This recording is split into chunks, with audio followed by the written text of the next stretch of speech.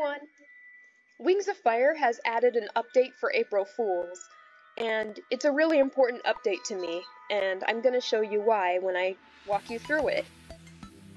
See, look at this! Look at this! This is the first thing that you see when I open the game.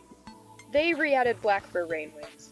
Since it's April Fools, I don't know if it's permanent or if it's temporary, but I have been wanting, this means a lot to me. Like, this means so much to me because I've been wanting black on Petunia for so long because it's in her canon design, but I was never able to get it, but look at her now. This is a dream come true. Like, I've always wanted this. I got black for K-pop as well because her design also has it.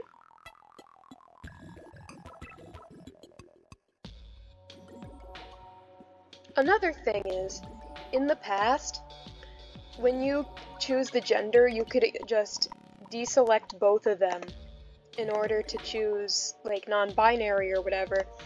But there is a non-binary option now, and if you have both male or female deselected, I'm not sure what that does, but I'm pretty sure it would go to non-binary by default. Pretty sure you can also, like, just have nothing selected, but there is also a non-binary option added.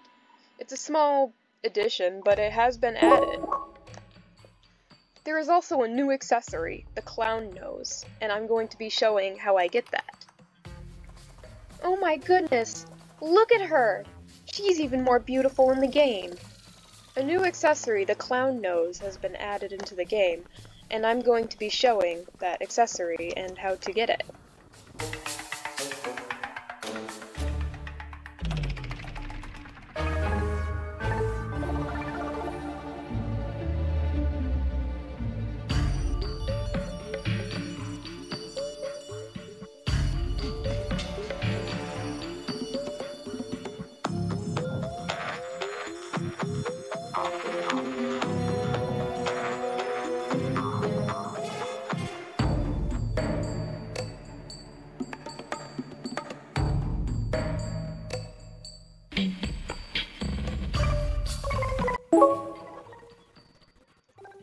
How cool is that? It's as simple as that. I love how there's also casually a wheelbarrow of eggs from yesterday. So let's take a look at the new accessory, shall we? Here it is. It's so silly. April Fools, I honestly love this update so much. This has to be one of my favorite updates, to be honest, because it means a lot to me that my RainWings have black now.